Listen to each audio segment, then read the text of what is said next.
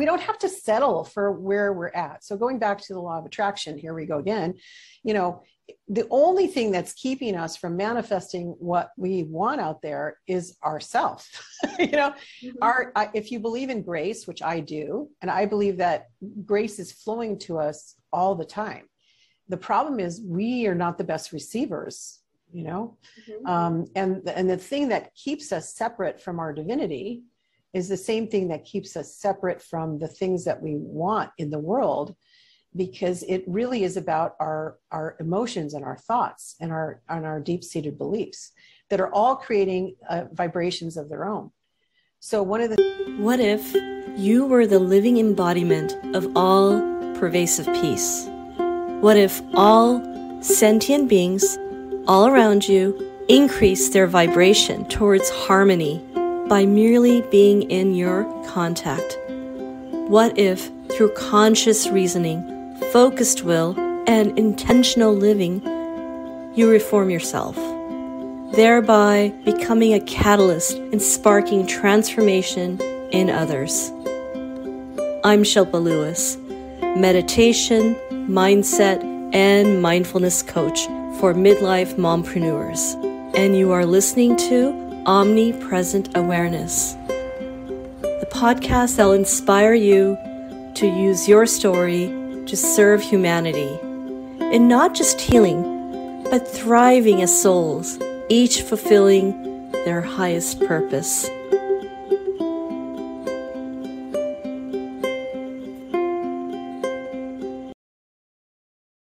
Namaste. Thanks for tuning in to Omnipresent Awareness. This is your host, Shilpa Lewis, and welcome back. Okay, so I'm running a little challenge as I'm trying to get more people to discover this podcast and the conversations that inspire those who value personal growth. And the best way to do that is to leave reviews. You can leave a review on Spotify, Google Podcast, or Apple Podcast. So here is a little request from me to you. If you feel like you have received any value at all from these episodes, then please write a little review and take a screenshot of your review. Once you've done that, email that screenshot to me at omnimindfulness@gmail.com. Once I get your screenshot, you will receive one of my infographics. Spark your meditation practice through Sankalpa. Sankalpa is the Sanskrit word for intention setting. Along with this, you will receive a link to my guided meditation where you can daily practice intention setting with some inspirational music and breath work. This infographic, along with the guided meditation, is guaranteed to have you start your practice for meditation with a spark. It is my gift for you for being a listener, being a supporter, and of course for you to be able to manifest the best meditation practice. So thank you for showing up, listening, and being inspired, and most importantly, taking action. I appreciate you. So again, please don't forget to take a screenshot of your review and send it to omnimindfulness@gmail.com, and I will send you that infographic and the link to the guided meditation. We are now in the season of Seeds of Abundance, which is our third podcast season honoring spring, new mindsets, and abundance. This season will cover mindful money mindset, movement and healing, law of attraction, and embracing the feminine energy.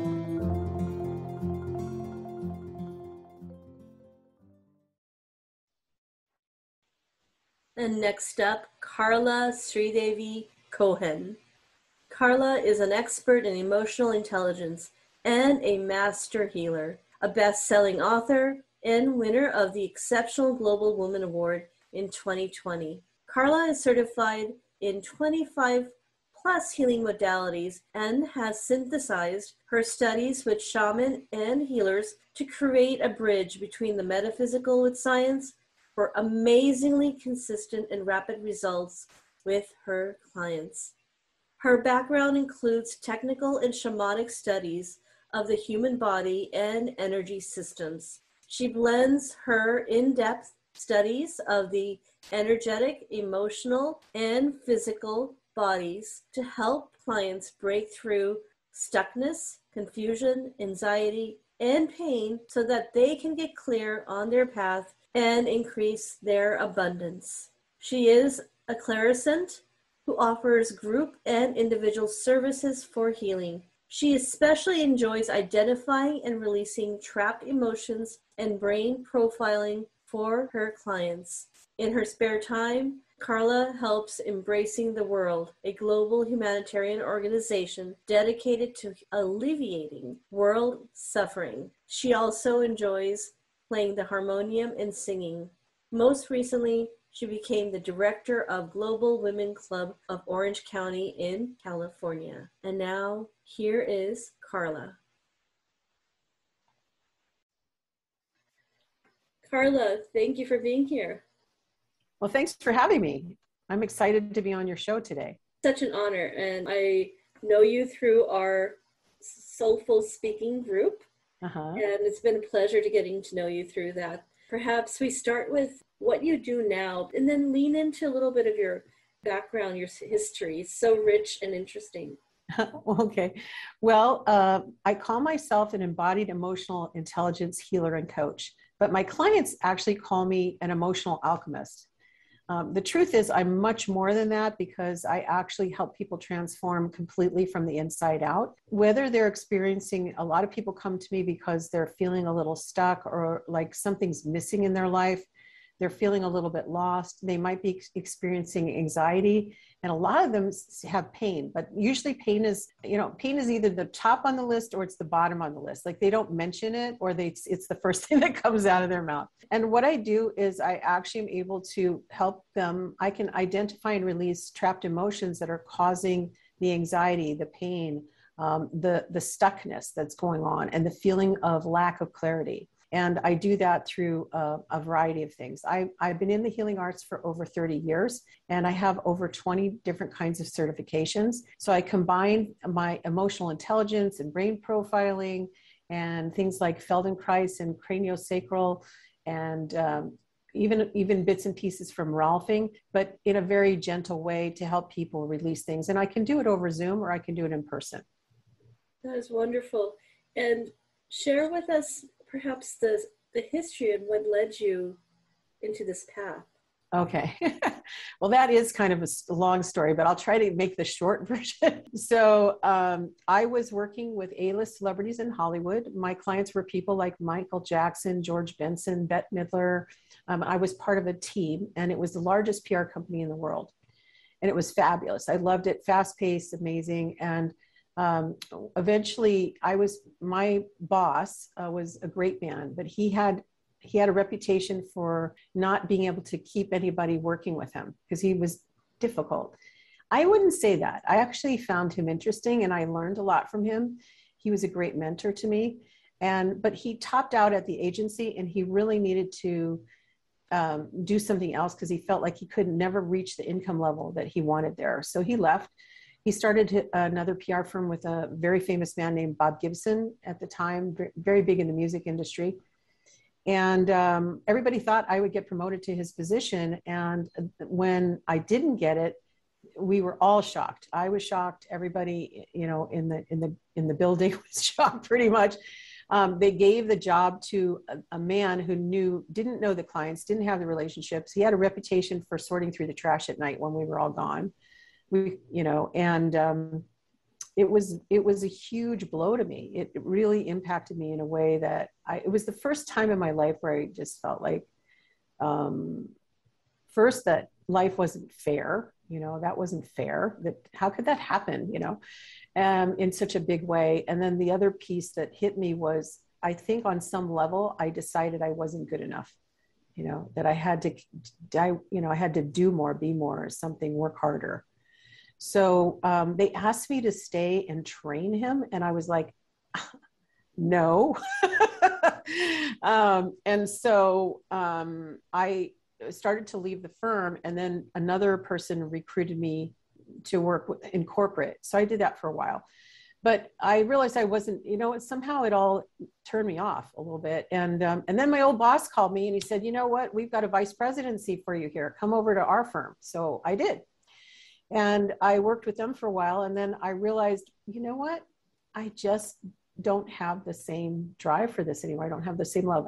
That one experience just soured, you know, it kind of permeated everything. I come from corporate. I can understand. Yeah. So anyway, I started looking around for what to do, and I took some. People said I was a good writer, so I was interested in, maybe I had heard about story development, but I didn't know too much about it. And I took a course in night school, and I also got a temporary job with a production company. It was a woman who had just moved here from New York, and she was trying to make her mark. She was big in cable television. That was the first time. She was one of the early pioneers in cable TV, movies made for cable.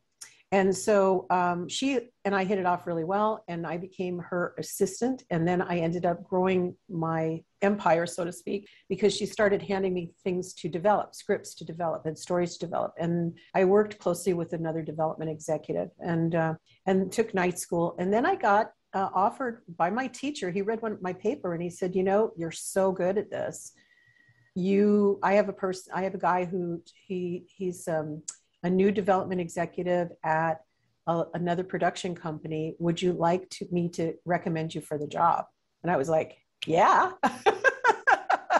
sign me up. So, and for people who don't understand what development is, it's the people who create the stories that you see on television and film. So we might get a little piece of an article and develop it into a whole story, or we might get a book and turn that into a script.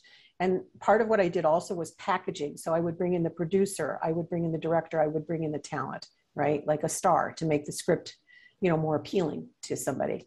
So I went to work for him, and I loved him. We had a great rapport. He was very sarcastic, but at the time that was fun for me. But anyway, they fired him after 6 or 7 months, and then expected me to take over his job. Yeah, it sounds like a little bit of a pattern. Just a little bit. But here they wanted me to take over, but they didn't want to pay me anymore. And they didn't really want to even give me a better title. And I was like, wow, you know, I'm making like a quarter of what he was making, and you want me to take on his work. So I thought, okay, well, it must mean, you know, between what had happened for me in PR and this, I'm like, obviously I'm not good enough. I have to work harder. So I started putting in more and more time, and I never had time off on the weekends. I was always reading scripts. My husband and I would go to socialize with people, and they'd be laughing and drinking wine and, you know, doing drugs and whatever. And I'd be over in the corner with my scripts, you know, like reading. And so eventually that cost me, I started sleeping. You know, I had a couch in my office, and I would read scripts there, and I'd read books, and I started little naps. I started with little naps. My little naps became longer naps, and they became longer naps. And pretty soon I was sleeping like a few hours during the day at my job. I'm like, well, there's something wrong here, you know? So I also noticed I had a fever, and couldn't figure out what was going on there. It was very slight, but it was constant. So by the time my body just started quitting, and I thought, well, you know what, I think I have to stop working, because my body was telling me that I couldn't anymore. Yeah. Yeah. And I think they were getting ready to fire me, to be honest. I mean, I had a very successful streak, but because I was sleeping, they knew I was not, you know. So by the time I went to the doctor, on some level, you knew that it didn't feel right. Yeah, it didn't feel right. So and they did, by the way, eventually give me a raise, and they did eventually give me a salary increase, but it didn't really, you know, it was so far into it, and so much resentment had built up, you know what I mean? And I'd put out so much effort. And it was never what he was getting paid, and I was doing a lot more work. And that's just the nature of Hollywood, you know, and it's changed somewhat, but it's still very, you know, it's a male dominated industry. Women are never paid exactly the same as men. So anyway, I ended up, by the time I got to a doctor to find out what was wrong with me, I had a constant fever. I had an elevated white blood cell count that was off the charts, and they couldn't figure out what was wrong with me. I ended up in bed for 2 years. Your body's sending you signals, right? But it's a lot that, yeah, you know, it was, My body was talking to me, but I wasn't, up to that point, I wasn't really listening. I didn't really know about, have that awareness. And I started, when the doctors finally came back and said, look, we can't help you. I started going to, different kinds of doctors. I had weird injections done, all kinds of things to try to fix it. My mom was frustrated. She came over and tried to help me because I was too weak to do much of anything. And I spent a lot of time sleeping under the tree, reading metaphysical literature at that point, because I was like, that was probably about all I could handle. And I was curious. And then I started doing research on diet and nutrition, and I read, and I learned a whole lot. And I made some changes. But the doctors basically came back to me after 2 years and said, look, we don't know what's wrong with you, and we're really sorry. It looks like chronic fatigue syndrome, but we don't really, it's not conclusive.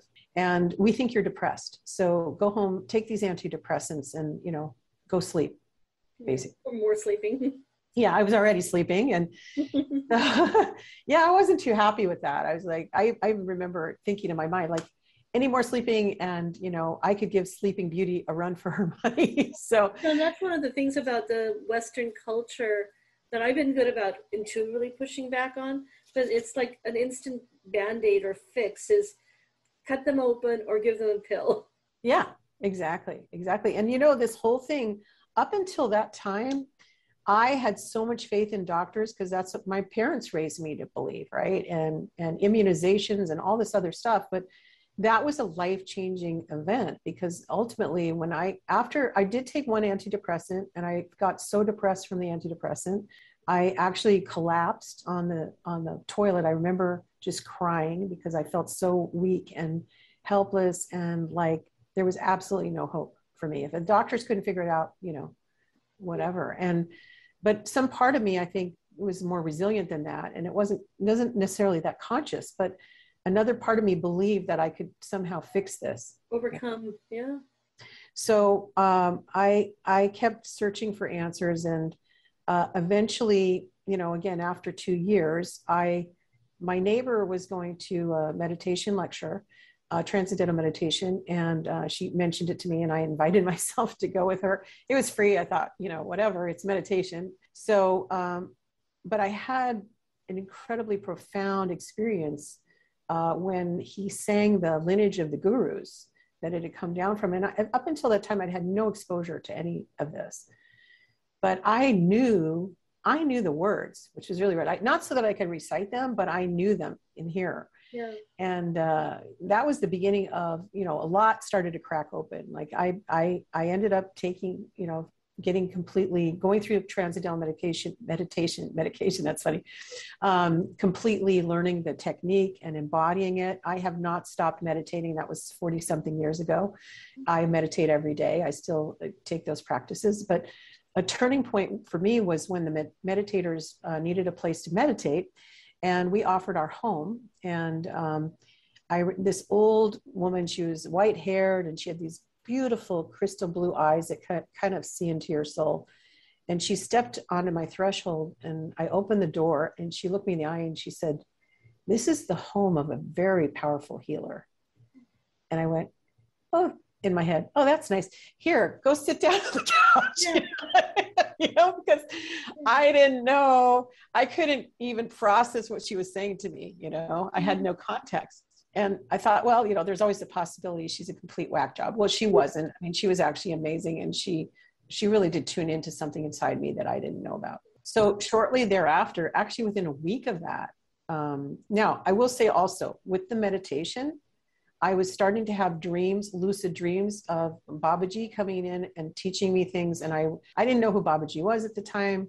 And I had to ended up doing research, but I did read his book. I can't think of the name of it right now. Autobiography of a Yogi, which is amazing. Oh my God. Yeah. Amazing. And so Babaji came to me. I was having these lucid dreams. He would tell me things, and I would wake up and I would remember everything that he said. Mm-hmm. And I, again, didn't know who he was. So this was all happening all simultaneously. And then within a week of that experience with the meditators, I heard about a psychic fair, and I thought, well, I was doing a little bit better with my energy that day, So I thought, oh, I can go to a fair, it's like, I can always sit in a chair, right? So I went to the fair, and there was a woman, she was like doing tarot cards, right? And I didn't have much exposure to tarot either.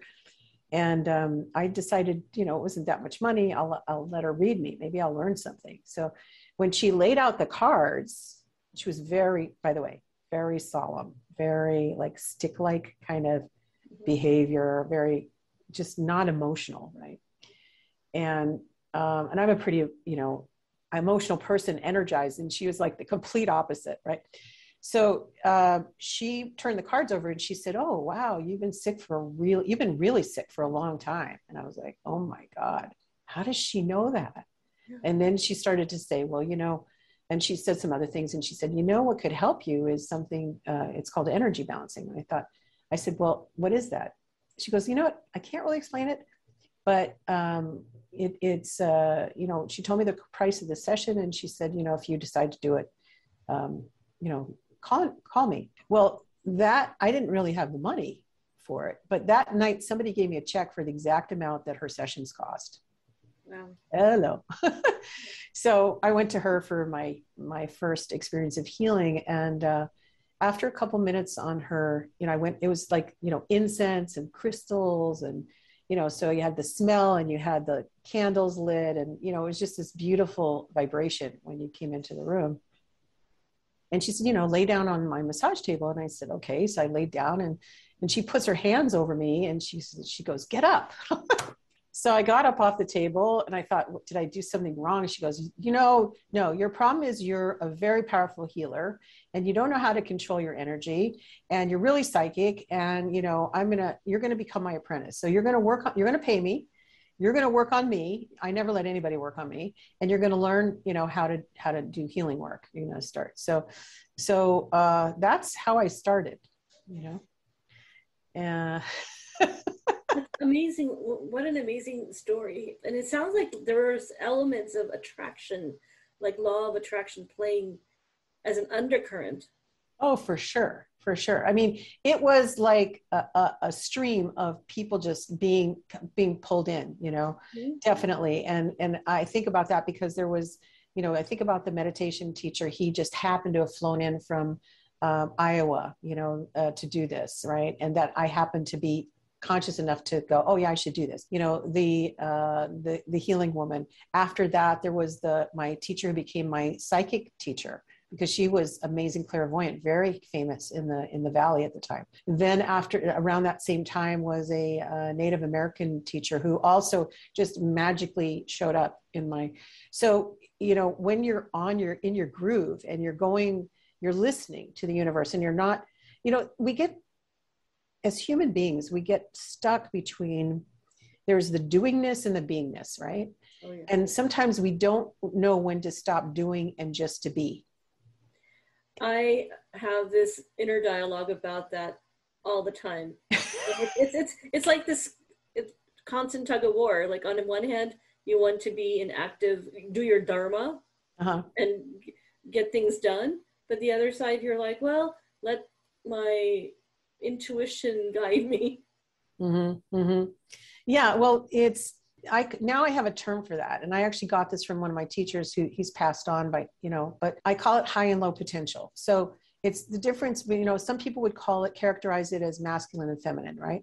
The masculine is the doingness, right? We have to do. So, but there has to be a time when you sit back and receive, right? You have to go, and that's the, like if you even think about it, prayer is talking to God, right? That's high potential. Meditation is listening to God. Right. So we need to know, when we're talking about law of attraction, we need to know when to switch from the high to the low, because if we're always in high, you can't receive. It doesn't work. And the way I see it, it's matching to the vibrational level of the energy to open yourself up for that information or energy. Yeah, there's also that. There is the energetic match. Like, one of the things when I'm working with clients, and myself, by the way. I'm my own best client. But I should say too, after that health crisis, now I almost never get sick. I mean, I did recently get COVID. Thank you very much. But other than that, it's not something that happens for me. I don't get headaches. I don't get, all of that is because I've shifted my lifestyle. I've changed. Well, I shifted everything, my diet, my way of thinking, all of those things. And so as I've grown and done that, the things that all of those things were interfering with my ability to attract what I wanted in my life. Right. I had to clean it up. You have to clean up. You were talking about vibration and frequency. If your frequency is chaotic and it's doing this, right? And you really want to have it doing this. So it's more like a stream, not a staccato, but a classical, beautiful melody, right? I totally understand it. Yeah, I mean, like I can feel that vibration. Yeah. Just talking about it, right? For people who are familiar, you'll drop into it because, I do well, anyway. So the thing is when we're talking about getting sick or hitting a block in our life, or not pulling in the money we want, or not pulling in the clients, it all comes down to frequency, and frequency happens because of the thoughts that we have. It's also our food, and it's also, when, like people who, the difference between sitting down and being mindful about putting in the food into your mouth versus eating in front of the television and not paying any attention. It's a whole different experience for physiologically for you, but also emotionally and psychologically, right? So we want to get all of those pieces aligned so that you can start to have the life that you were meant to have. Because what happens is when you have those, we have between, it's anywhere between 6,000 and 10,000 thoughts, in a day. It's actually, some estimates range even higher. This is based on the National Science Institute's research. I didn't make it up. So when you have one emotion and then this is based on Dr. David Hawkins, one emotion can create 10,000 thoughts, right? So when you heal the trapped emotion that's in there, we start to silence because now we're getting the root. So the thoughts start to go silent, the mind starts to go silent, and we can drop in more into the receptive mode instead of in the doing mode.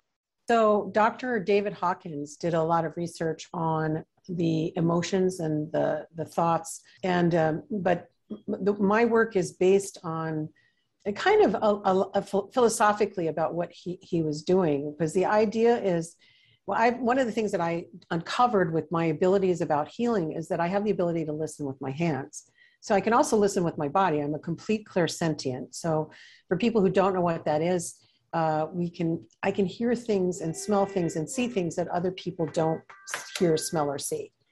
But with my hands and with my body, I could literally go in. I could, if I had permission, I could literally go in and become you, right? And all I have to do is the intention of that, and I can feel what's going on in your body. When I work with a client during a session, I'm putting my hands on, and I'm having a dialogue with the tissue.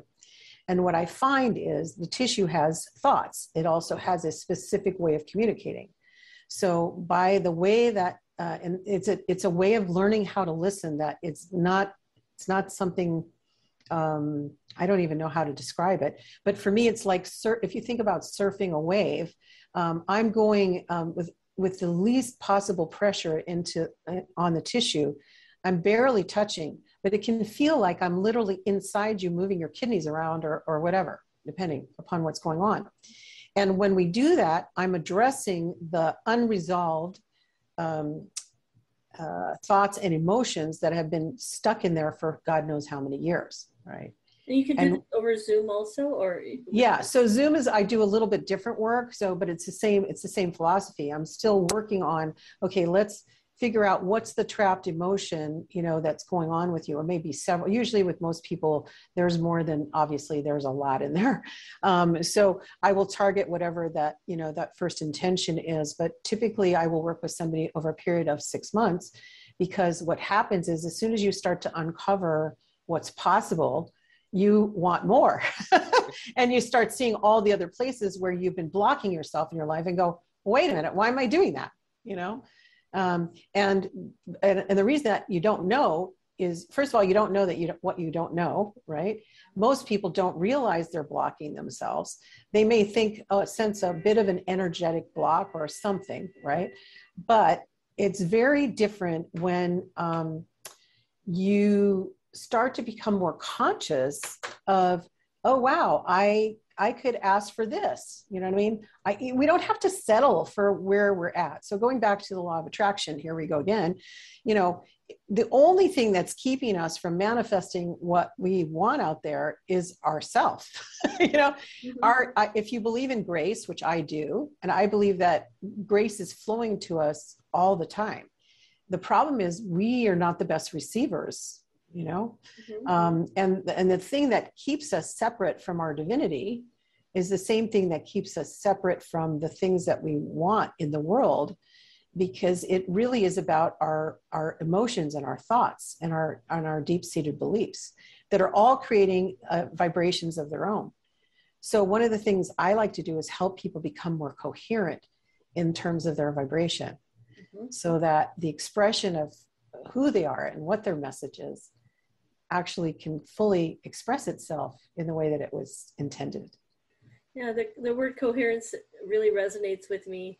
I do Qigong in the morning, and I know that at the very end, there's a phrase that I use of achieving a state of coherence from the mind, the heart, and the power center and alignment. Yeah, that's great. And that is, so imagine that coherency, not just, that's a good place to start. The challenge is that most people they don't know how to make their tissue coherent with everything else, right? Or the complete vibration, you know? And the other thing is, you know, again, I'm working on so many different levels with people, but, you know, we have these fields, right? We have our mental fields and our emotional field, and we have all these different bodies out here.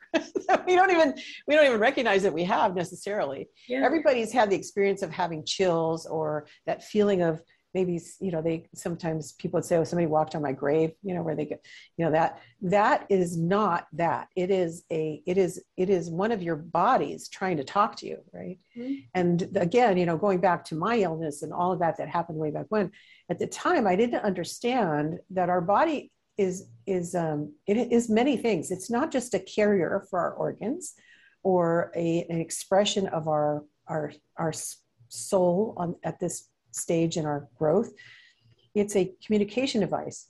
So it's constantly giving and receiving communication all the time. And I was receiving and receiving, and I didn't realize the impact of all that receiving because I didn't have a way to sort through it. Now I know how to listen to my body. So I can tell, you know, when something's a little bit off, I don't have to wait till I get sick. I can go, oh, there's something's going on here. Steps so that I don't go there, you know? Yeah, wonderful. And so the different energetic bodies, when you were just saying that, I started feeling chills. Yeah. It's really cool. Just confirming it. So that's cool that you felt that. Yeah. Yeah. It's interesting because I'm aware, but I don't think like the general population is even aware that beyond the physical body, there are other layers around us. It's true. I don't think people are because, and again, there's certain personality types that, you know, they're more, you know, I do these brain profiles on people, right? And so, you know, there are certain brain types, brain styles, I'll call it, where they will never be open to being able to feel that. I mean, it's not part of their nature. I mean, if they had a health crisis or if they had a life-changing event that kind of smacked them, then maybe we could help open them up. But for me, from an energetic standpoint, when I'm doing my work, their body, their tissue will feel so, I can tell over the phone that they're not a match for me as a client, but even more so if I get to the point where I got to work on them. And I've had a couple here where they insisted on coming for a session, even though I said to them, I'm not sure I'm the best person for you. The tissue was so dense that it was like working on a body that was made of cement. What the tissue should feel like, and I hate to use the word should, but ideally on a healthy person, there's a level of movement and communication just in in whatever layer I'm on. And the tissue will take me, it'll take me to the right or the left or deeper but it's all telling me, that's all information. It might be saying, well, I don't want to make a decision about that right now, but I'll consider what you're saying to me. And I'm giving it a suggestion, like, what would it be like if you moved over here, just to help it start to think. But the more we do that, the more these other bodies that we were talking about start to get in alignment. Again, here we go with the coherency of the frequencies. They start to get in alignment with what's going on in here. That is wonderful. Yeah, and we're all energetic beings. I'm constantly reminding myself of that. It's easy to forget, even if you are like what I consider more of a spiritual individual. Right, exactly. So, Carla, could you share a little bit about, let's say there are women, particularly women that are challenged with, say, not just the work-life balance, but how that then manifests in the body. How would you approach them, and what service do you provide that they could then come to you for?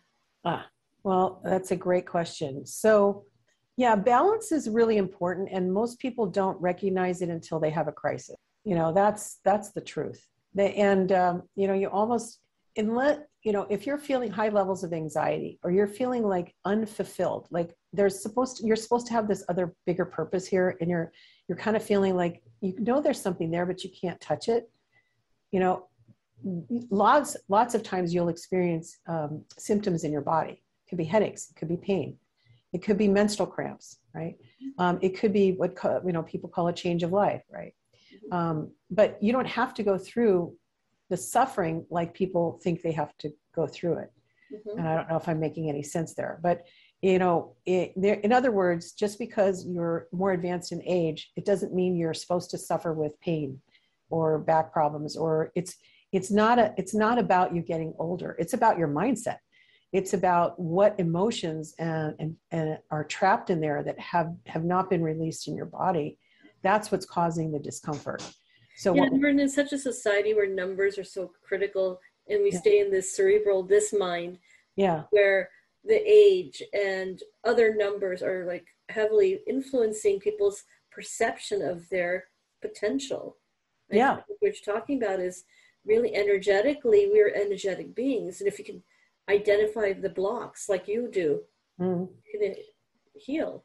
Yeah. And you have to be willing to go from a fixed mindset to a growth mindset. I mean, that's the bottom line, because especially if you're wanting to manifest the life that really fulfills you, there's going to have to be some steps there where you walk forward. I always think of I don't know if you know the tarot, but there's this one card that's called the Fool. And the picture is the guy, he's got a vagabond pack over his shoulder, with all of his belongings. And he's stepping off a cliff There's nothing on the other side of the cliff that he can see. But we have to take that mindset of the Fool in order to progress. Because the minute we think we know everything, we're stuck. You're already stuck. If you're not moving forward and you're not getting things done, you're stuck. If you're procrastinating a lot, you're stuck. So all of those things, when I work with clients, we can move that. What I have, I should tell people a little bit about what I'm offering, or if you'd like, just give us a brief description. Okay. So, well, like I said, I help people transform from the inside out, and it's like a human overhaul. So they can get clear on their path, and in the process, release any pain or anxiety they're experiencing. They'll also start to, I've had people who can't, I'll tell you in a minute about a story. Those are always the best way to go. But, I'm certified, like I said, in over 20 modalities, like emotion code, peace process, cranial sacral, sports medicine, you name it. I probably have a certification in it. And I use all of those tools to support my clients' complete transformation. And I think about, I always like this story of John. I primarily work with women, but right now what's coming to mind is John's story, because it's just such a drastic story. John came to me because he had constant pain in his right arm. He lost his job. He was he was stressed out all the time. and he had a tremendous amount of pain, and he actually had stopped playing his guitar because of it. And there were some other things going on with him. And I worked with him from a nutritional standpoint, but I also did a lot of body work on him, and I did some of the emotional work as well. And what happened is when I met him, he was on 20 medications, 20. Imagine, I can't even think that. So by the time I got done with him, he was off all of his medications. Oh, by the way, he also had, his wife divorced him because he was such a miserable, he was in pain and he was not a very nice person. But after working with him, he was able to start a new relationship. He's now married that woman. He has a new job. And again, he's off all of the medication. So anything is possible. I never can guarantee, but I'm going to use the same power of intention and integrity that I use with him with everybody, right? To do as much as I can.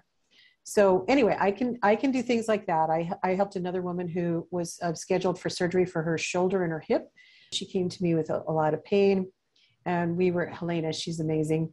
And she also was not able to get a job. And, but after I worked with her, she her shoulder pain went away, her hip pain went away. So she didn't go for the surgeries. She attracted an amazing job where she's been very busy. We don't hardly ever get to talk anymore. And it was about quadruple what her income had been before when she was employed. So those are the kind of things I'm capable of doing. So for women who are, sorry, go ahead. You were saying, yeah, so it's just not just about the healing, but it's also you're helping them through intention attract the healing as well as other areas of their lives. Yeah, it radiates, you can't, it's like, if you think of, I like to use the analogy of the body as a tide pool, and how when there's a rock and then like some piece, like a scallop will attach to the rock, and on top of that, there's some seaweed, and then maybe some muscle grabs onto the seaweed. Yeah. That's kind of what happens in our body. Like if you think about, we're the rock, right? And we got all this stuff that starts attaching. And all of those little attachments are making a huge difference in our vibration and what we're able to attract, right? And also our physical comfort, right? And what we're able to do. So, but anyway, for people who, are interested, I am offering a very amazing special, and I'm offering a session that it's normally, just one piece alone is worth $600. So I'll just get into this in a second. So if you want to get really clear on your pain and clear up your anxiety and confusion about where you are in your life, it's an emotional alchemy session. The session comes with one subconscious pattern trapped emotion, which I will at least release one, probably more than one. I'm offering a brain talent profile. Those alone are worth $600, where I looked through your brain talents and see what's natural and what you're not using. And then also I'm offering an essential oil recommendation so I can help you anchor the new information in your neural pathways. And so that's good.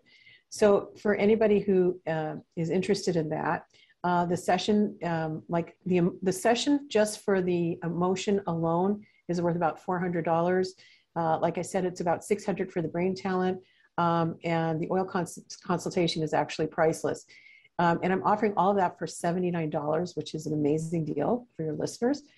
If anybody's interested in having those sessions with me, you just go to emotionalalchemywithcarla.com, and Carla is with a C.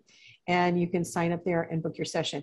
So any parting wisdoms for perhaps the one thing you would want your client or potential client to think about when it comes to attraction, law of attraction? Yeah, I think I would just say that you are a magnificent human being with incredible power that you haven't fully realized. There's no doubt in my mind. And isn't it worth it to take a chance, try something you haven't tried, and move into that growth place so that you can start to attract the life that you're actually looking for. Lovely. Well, thank you, Carla. Hopefully we can have you back again as a guest. I know women would really appreciate your wisdom as well as your compassion. Thank you so much for having me. It's an honor, Shilpa. It's been an honor for me as well. Thanks again for tuning in. Check out the links in the description, and please subscribe, follow, and share, and continue to be omnipresent.